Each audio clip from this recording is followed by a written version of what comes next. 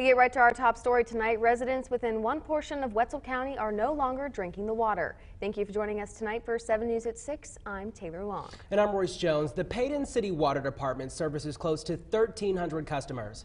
Their water is contaminated with high levels of a chemical substance that's typically used for dry cleaning. This has been a problem for years, and now the city can no longer financially maintain it.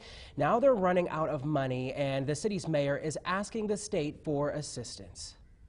People are afraid to drink it, they're afraid to bathe in it, they're afraid to wash dishes in it. When you run the water in Paden City, it's clear, but EPA testing shows otherwise. This water is contaminated with a chemical called perchloroethylene, or PCE, a solvent found in many degreasing and consumer products and commonly used at your local dry cleaner. We had a dry cleaner facility in our town that discharged chemicals down to drains, and it leached through our drain system into the ground. Paden City supplies its own water. They have 4 wells. Currently, 3 of them are contaminated, testing 5.5 parts per billion and 5 points above the maximum contamination limit. We would like to know how they're going to correct this problem. The water has tested positive for PCE since 2010, but numbers didn't spike until last summer.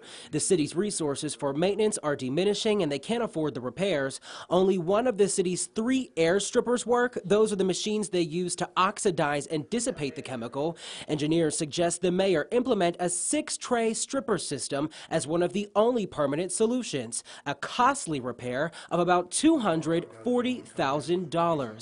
Now, Mayor Hochstrasser currently working with a number of government agencies for monetary assistance. We should not have to worry about what's in our water. The mayor says PCE at these quantities don't propose any immediate health risks, but residents aren't taking any chances. Our school can't really drink it, so we can't, after gym, we can't drink the water. Flint, Michigan, Love Canal, that would be Niagara Falls. These were all covered up for years, and now there are major health problems.